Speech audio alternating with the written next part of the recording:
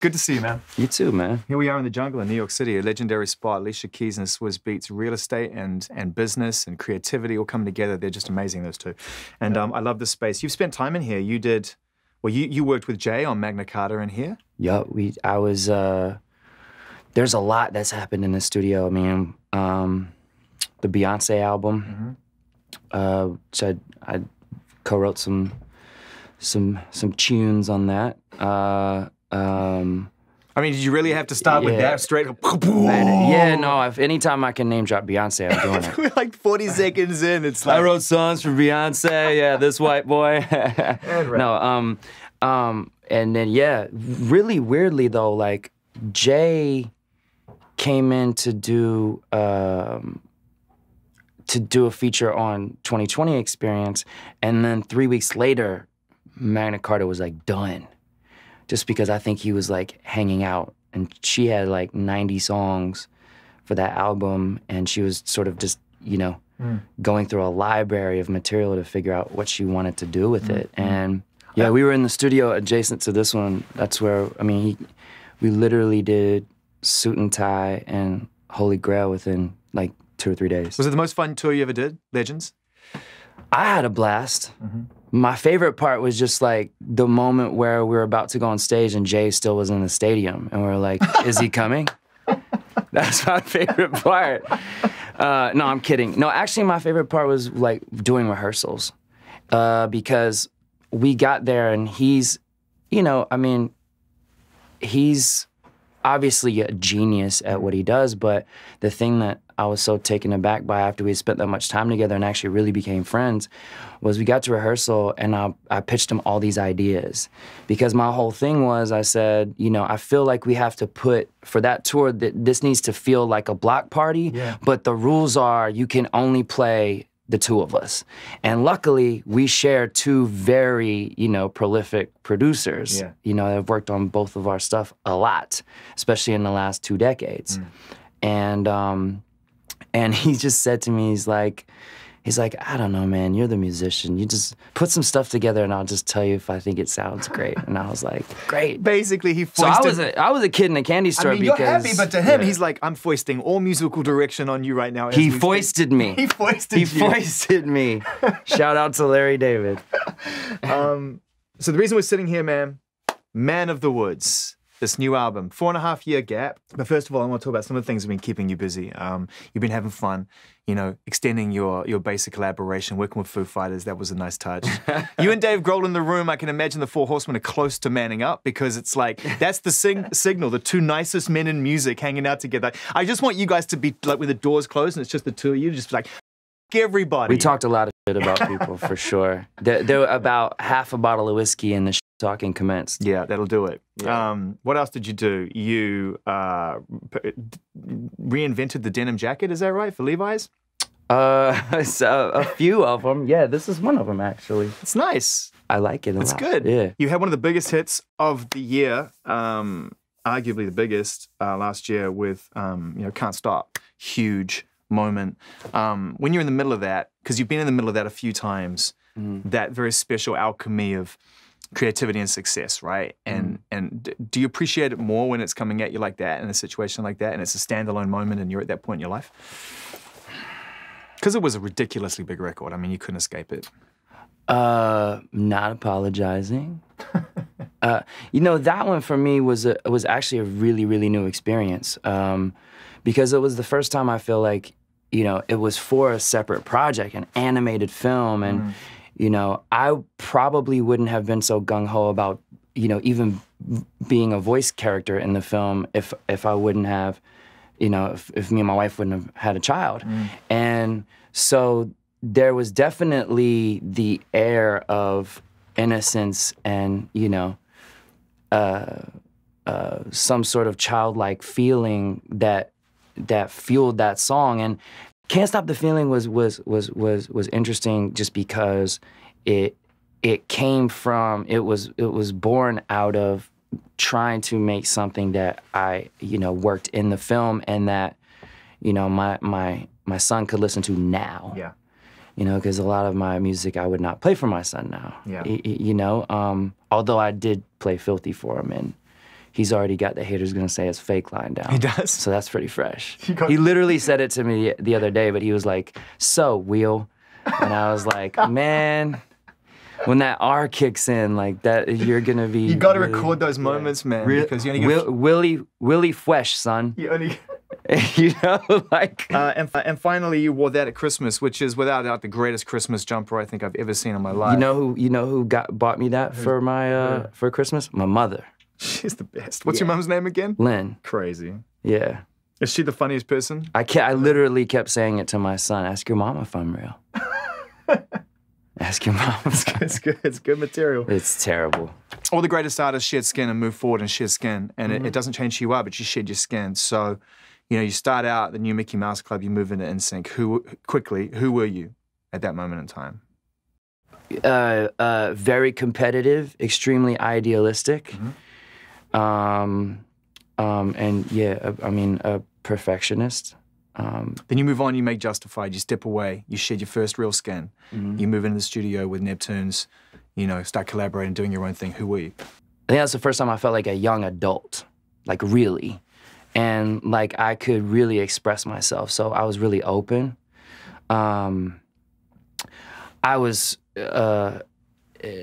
still extremely impressionable, but trusted my instincts that I was around the right people To guide you. to put the impressions on me. You know, Pharrell and Chad and Timberlake mainly on that record. And I mean, I remember being, the funny thing is I remember being in NSYNC and, you know, or right before, and Super Duper Fly came out. And I was, I'm walking around, you know, BFE, Tennessee, you know, small town USA, going like, you guys don't understand, it's the future of music. You know, this is unbelievable. You know, and that was, you know, Midnight Marauder was very important for me. That syncopation really, it always stuck with me. And I mean, at the same time too, you're trying to figure out who you are. So like I was, you know, you mentioned Dave earlier, like I've like literally pushed my way onto singing just some La La La's on the Foo Fighters record because I had this whole, and this is after the whiskey again when I got brave enough, but like told him how important Nirvana was for me because I was so young and like, you know, just that attitude, you know, that oh, like everything everyone's telling you may not be right. But so yeah, like it came full circle because, you know, you ask Pharrell, who's the most important, he'll tell you Tribe. You know, that influenced him more than anyone. So I don't know, it was like this, maybe there's just something across the Bible Belt, you know, the water across the Bible Belt, because I just felt like these guys were, you know, I felt like a freshman in college looking up to these guys that had already, you know, graduated, you know, and I think that's the way I felt on the first album and sort of discovering really who I was as a songwriter as well, you know, to collaborate with them in that way. Future Sex, Love Sounds, shedding skin. You've grown somewhat. Confidence of success, taking a few more risks. In with Timberland, so you're wholesale Super Duper Fly now. Right. So quickly again, who are you? How have you changed? Let's see. I was still, in between those two albums, I was still very like sensitive about being reviewed. You know, as I'm sure a lot of young people are. You know, because you kind of put your heart on your sleeve, and for the most part it went well. But I was kind of that person when I was younger that I would, you know, there could be for every 20, like, this is bringing pop music into the future, there would be that one that's like, I don't get it, and I'll be like, what the fuck, man? So your skin gets a little tougher at that point. Well, I remember specifically that when I finished Justified, I was like, wow, I really made an R&B album. Like I really wanted to make an R&B album. Like this is everything I grew up loving that I feel like I can put in my pocket and make something new out of it.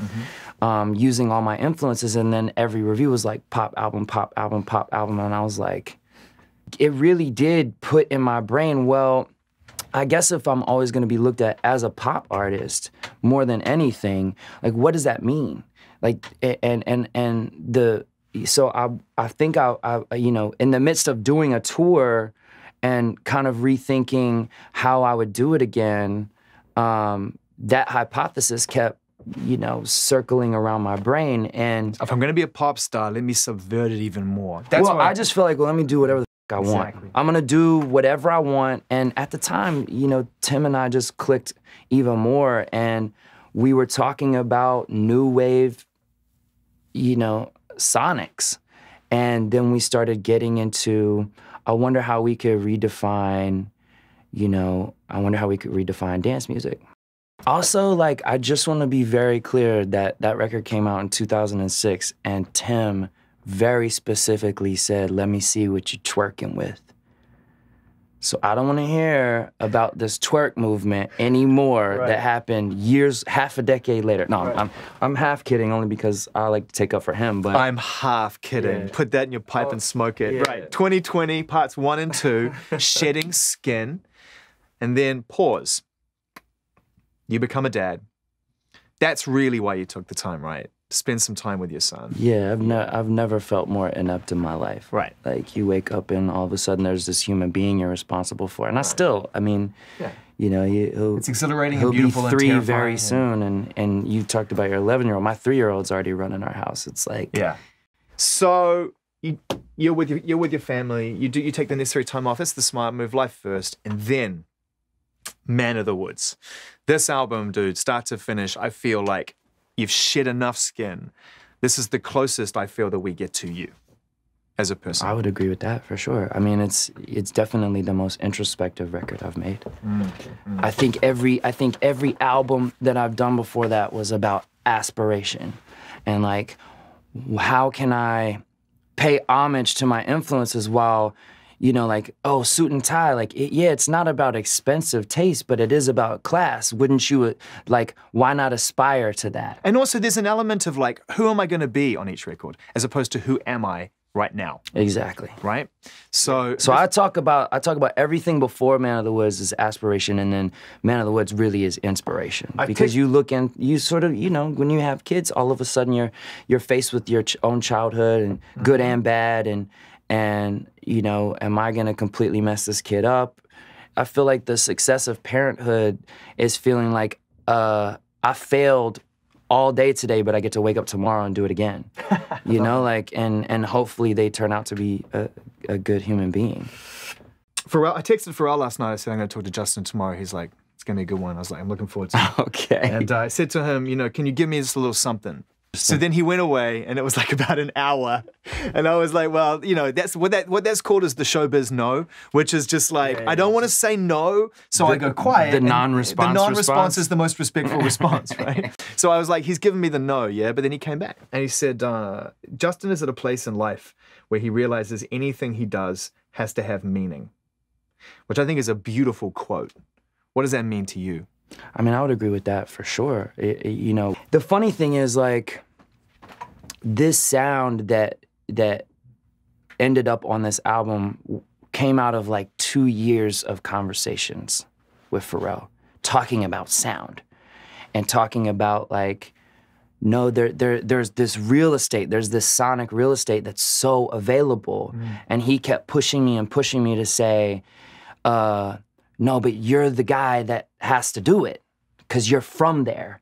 You know, you're from the South. You can put like a positive thing out there about the South, and we can do it with the sound, and I know, like, I can hear it. He kept telling me I can hear it. And when Pharrell says that, you never fight against that, right?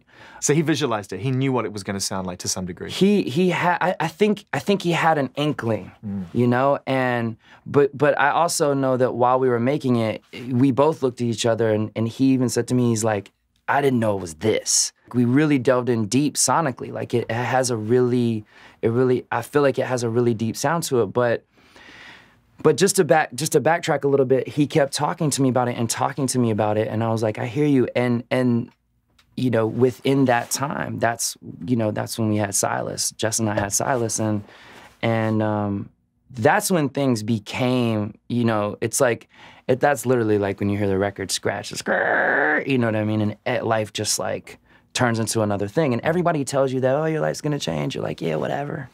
I got it. My wife and I look at each other when we have a night off and we get him to bed and we sit down and just like watch a movie or something and we're like, what did we do before this? Did we go out to dinner? Like, were we at a bar? Yeah. What did we do before this? Yeah, it's true. It's true. But it really started to take take flight when we said I got into a place where we had Silas, we had been at home. We took like 6 months and I didn't do anything. And then we started having real conversations. Yay, when next year comes around, let's get together. And you're talking to Pharrell at this point? Yes. You hadn't worked with Neptunes on a project of yours since Justified. That's true. I mean, it's the most obvious question I'm probably going to ask today, but why? You want the showbiz answer? No, I want the real answer. Okay.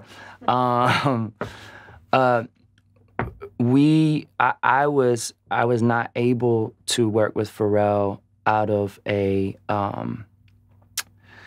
and I gotta say this the right way because I don't want to blame anybody for anything, but it did change the course of things for a minute. Everyone remembers Clips. Clips was signed to Jive Records, which I was signed to. I don't know what went on with their deal, but I do remember that Pharrell was very adamant about getting them out of the deal. So it became, from my understanding, it became challenging for him to work with any Jive artist at that point. Oof. If I'm being totally honest about it, I was extremely hurt being caught up in the middle of it, but at the same time, I had a load of money stolen, from me by somebody else when I was in the group. I'd already gone through like legal troubles and I kind of felt like, you know what? I'm at this point where I feel like I have so much ahead of me. I don't want to be in the middle of the record label and somebody that, I consider a friend. And so I feel like I kind of just removed myself from the situation. Yeah. It seems very important to the sound of the record that Chad was involved in it was a Neptunes production, not a Pharrell production. Yes. Because there is a fundamental difference. Yes. I think that we had those conversations about it, and I think as a fan of the history, the legacy, it was, but can we also get Chad in? And then, we had 2 more conversations, and it was like that thing where he didn't hit you back for an hour. It was like two more conversations, and he was like, "And yeah, I'm gonna bring Chad, and we're gonna do the thing." No, he wasn't exasperated. He was just like emphatic about like, "Yeah, we're gonna do this way." Did you put any ID back together then? Because was there even talk about them? No, that's them being them, right? Which I'm a big fan of. It all worked out in a way where we just got back together, Pharrell and I, and then obviously Chad, came in as well, but a lot of discussion. And then we were talking about where do we start? And we were talking about parenthood, and he said, "What's your son's name?" And I said, "Silas, I named him after my grandfather and my great-grandfather, who those guys were, my grandfather was pretty much, my parents divorced when I was young, so my grandfather was very much a father figure to me, but obviously from 2 generations removed, like just tough as nails, and like, I don't need to go to the doctor." They're like, yeah. I'm like, and I'm like, I need my ENT. You know what I mean? Like, yeah. I guess in my defense, this is my livelihood, but he said to me, what does your son's name mean? And I was like, I don't know. And I literally just went on Google, like, meaning of the name Silas, and it sent me to this site, and it said, of Latin origin, meaning man of the woods. And there it is. And I said, it means man of the woods. And I was like, how serendipitous that my last name is Timberlake. Like, what does that mean? And like, we were having all these discussions, and he goes, man, you know what? That's a really, really good name for a song. And I was like, that's a really good name for an album.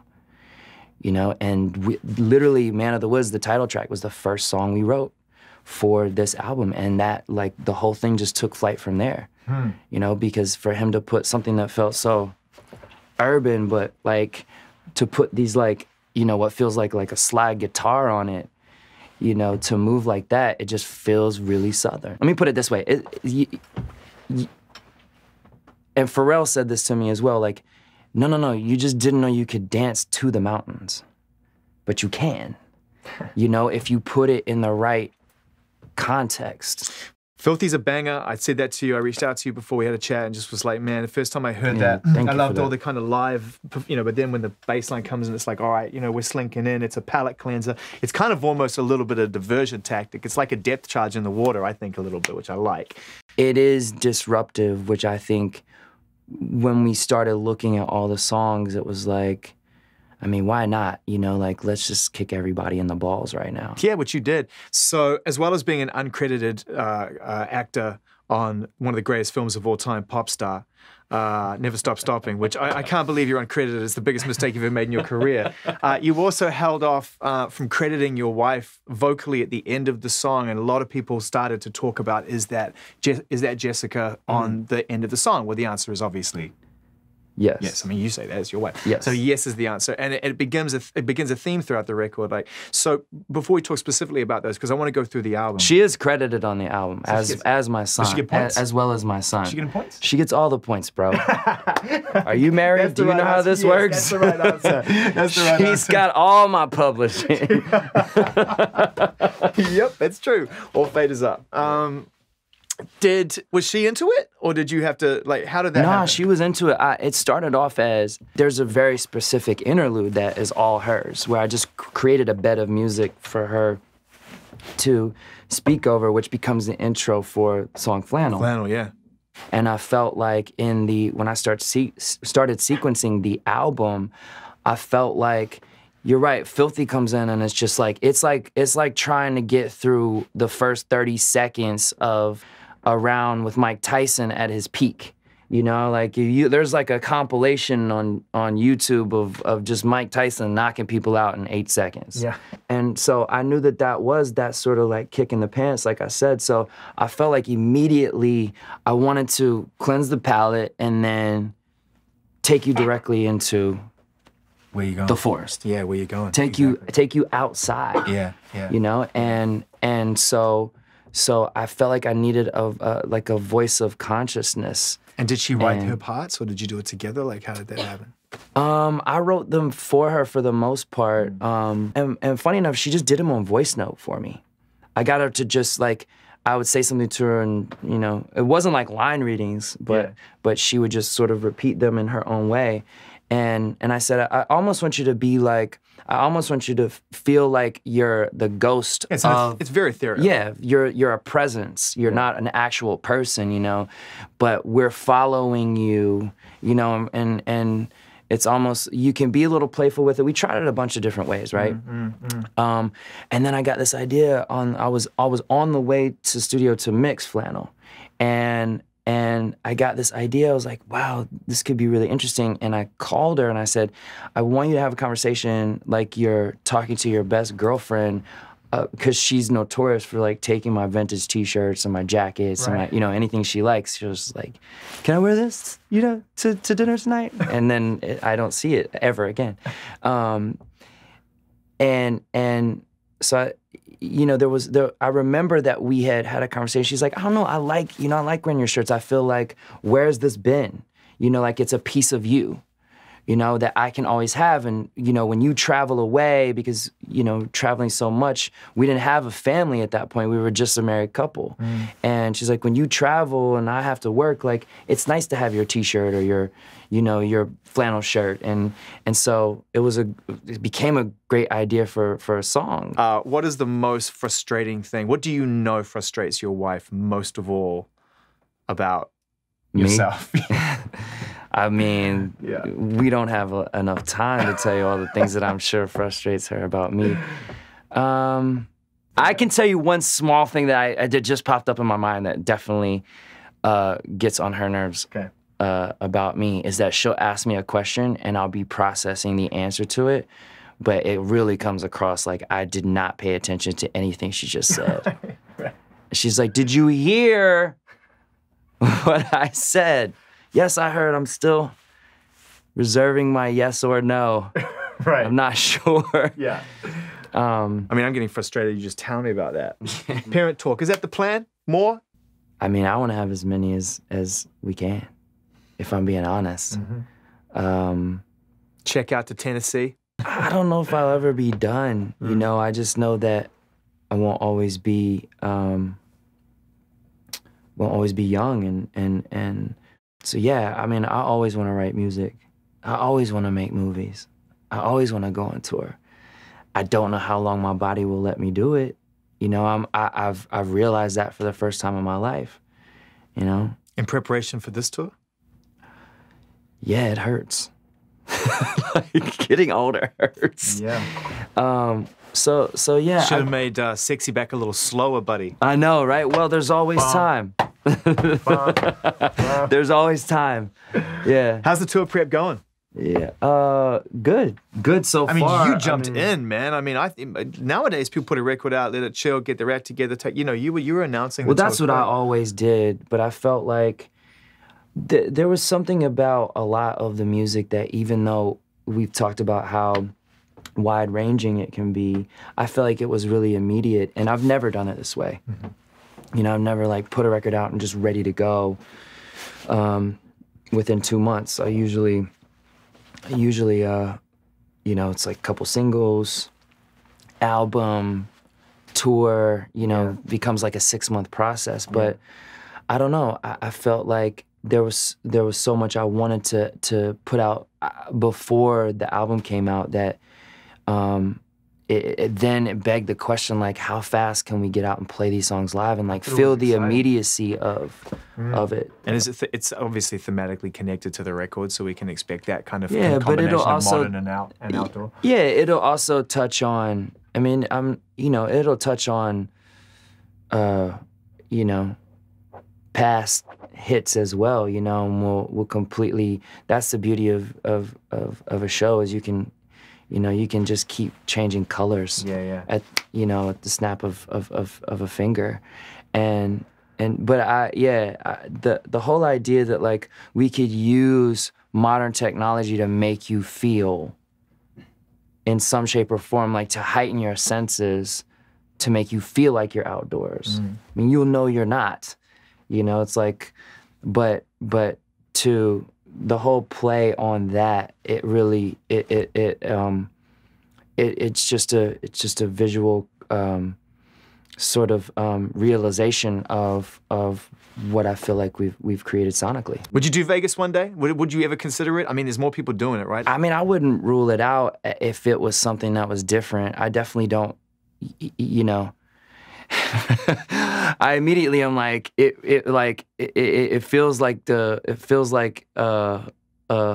planning your retirement. You know what I mean? So for some reason that feels like scary to me. And understandably so. The person who did Vegas better than anybody was Prince. You know, like he was like, yeah, I'll just show up when I show up, and I'll play like 10 shows a year, and it'll be me because I'm the greatest ever that ever did it. What's your favorite Prince story? I can't say it. Oh, I can't say it. Come on. Yeah, it involves too much profanity that he was not a fan of. What? For somebody like him, like anytime that I got like the nod of like I really like your new record, I was like, you've heard it? You know, you just feel like Prince is so dope, he should only listen to him. You know, like, and so I'm not even listening to you right now. I'm just wishing you could tell me that other story. I'll tell you after. Okay. I'll tell you after. As if it's not, you know, enough for you to be out there in rehearsal, trying to prepare for the release of a record, making music videos, making sure this album goes, getting your tour together, rehearsing. You've also a football game. Landed the big fish. Now, this is borderline psychotic. You're doing this at this time, but fair play to you for doing it. So okay, third time, but you're returning after the last time, and when you announced, it brought up the last time for a lot of people again. And that naturally, I mean, that's something that we talked about. Yeah, I bet. So what was the conversation? I wasn't, to be honest, it's like, it wasn't too much of a conversation. it's just one of those things where you go like, yeah, we're not gonna. What do you want me to say? Like, we're not gonna do that again. You know, like Yeah, I just so don't know. crazy. That is the world's biggest stage, man. And like to come off that stage back then and realize that like everything was supposed to go to plan, and now the whole thing is something completely different to the rest of the performance must have been like one of those moments as an artist and a human being where you're like, I mean, how do I roll through this? I stumbled through it. You know, to be quite honest, like I had my wires crossed, and it's just something that you have to look back on and go like, okay, well. You know, you can't change what's happened, but you know, you can move forward and learn from it. And you and Janet took some time to do that after the fact and kind of resolve the situation, and like we're able to make peace of the whole thing. Absolutely. Yeah. And I'm not sure that I don't know that a lot of people know that. I mean, I don't think it's my job to do that, because you value the relationships that you do have with Absolutely, people. 100%. Is that still a line you have to walk for yourself? Do you have to challenge yourself to not get caught up in stress and not feel the burden of fame? Fame is not a burden to me. You know, I really do believe it's a lie. You know, it's not something that is tangible. You can't ever hold on to it. It doesn't matter. You know, stress is a real thing. Yeah, man, for real. It is cruel. You know, so yeah, stress I still have trouble with. I can be very stressed out sometimes, a lot of the time, if I'm most of the time. I can be extremely obsessive, especially when it comes to music specifically. I think music actually lends itself to the compulsive mind. I think the idea of focusing on one thing for a long period of time is what offsets that compulsion. It's actually probably the medicine, the artistic side of the brain. No question. Yeah. No question. I think the only thing that really helps me through it is I've adopted I've adopted the possibility of anything. Do you feel, being a father, I'm sure there are times, I know that every parent, I'm sure at times feels desperately uncertain about the world that we're bringing our children up in? Yeah, for sure. And I wonder what you believe the identity of America should be or is, or how you feel about it right now. I wrestle, I mean, it's where Say Something came from. I wrestle with a lot of it a lot of the time. Do you feel it deeply? I do.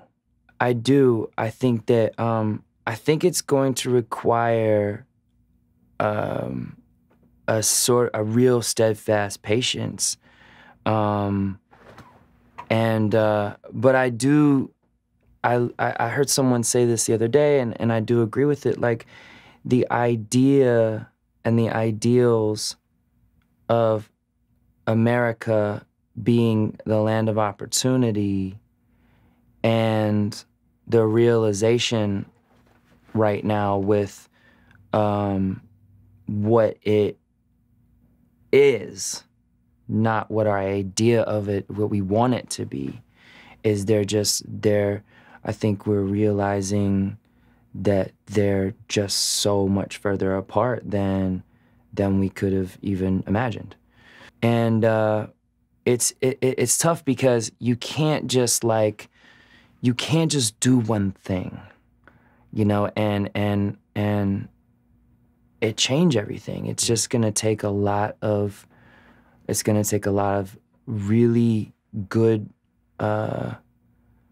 steadfast, patient minds and hearts to come together. And it's funny, I don't even look at it as this side and this side. Like, there's so many sides. I think also too, like, our access to information has sort of, you know, it's hard sometimes. It can be confusing about what to sort of believe in, not let alone what to believe. I want to talk about this song called Supplies. This is a swerve, produced by Neptunes. Interesting track, melodically very southern, very country, beat-wise. A lot of the close-knit circles' favorite. Yeah, beat-wise, very heavy. True story? Elements of a true story? Yeah, there were elements of a true story. I mean, that, you know, for the sake of the song, you know, heightened and flipped and like you said, swerved, but yeah, it came from a place, and yeah, man, I mean. What's it about, without giving away the story too much? I mean, protect it, but give us an idea as to what you want to get across in the song. You know, I mean, the visual for the video, which... Have you had a video for every song? Well, I've made a video for 4 of them so far. All right. The video for that song will be a bit of a statement, and I'll let people sort of, you know, interpret it the way they want to, but it definitely started off as... I mean, just the simple idea of the song is like, if the world ends, I got you. If it all comes crashing down, I got your back. Yeah, and it started off with the bass and the drums, so it definitely was, you know, it had that modern tempo. Well, pop music has changed shape so dramatically since you even released the last record. Absolutely. In the last 2 years, we're seeing the way pop music, and it's always been the most adaptable genre of music. It's always molding and absorbing and swallowing and regurgitating and changing its shape. And if you think about, you know, who's around now, like, do you listen? Do you have playlists? Do you listen to new music as it's coming out? Or you know? Yeah.